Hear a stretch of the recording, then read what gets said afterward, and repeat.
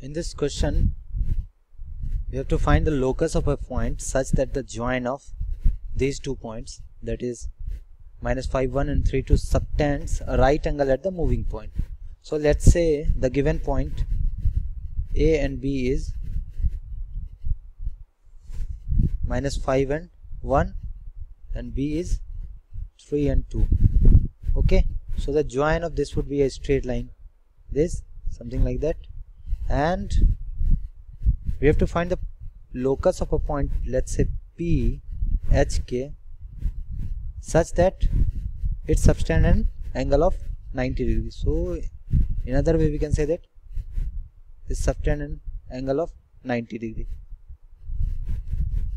First we need to find the equation of AB. So we know that whenever there is a 2 point x1 y1 and x2 y2 given, and we want to find the equation of line joining these 2 lines, these 2 points, then its formula is y minus y1 equals to slope, that is equal to y2 minus y1 upon x2 minus x1 equals to x minus x1. By using the same concept, we will find the equation of line AB. Okay, let's say x1 y1 is this and x2 y2 is this. So y minus y1, that is y minus 1, y2 2 minus 1, x2 3 minus -5, okay, x minus x1, x minus x1 is -5. Okay, now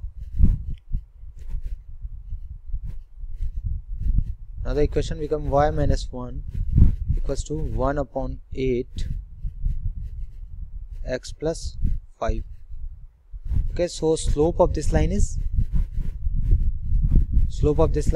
1 by 8, and we know that whenever 2 lines are perpendicular to each other,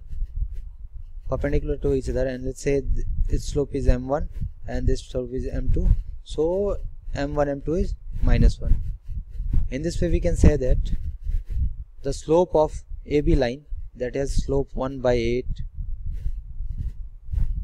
so the slope of this perpendicular line, let's say PD, will be -8, because in this way if we multiply this 1 by 8 to -8, it will be -1, and we know that whenever 2 lines are perpendicular to each other, then their multiplication of their slope is -1.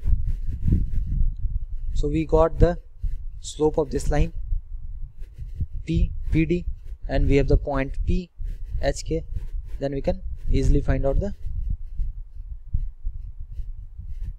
equation of line.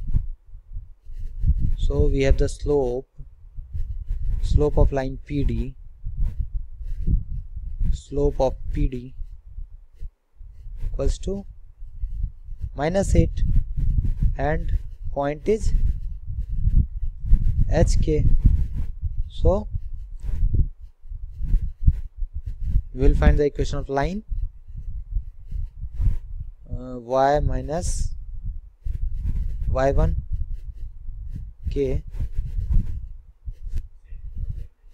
so y minus k m x minus h.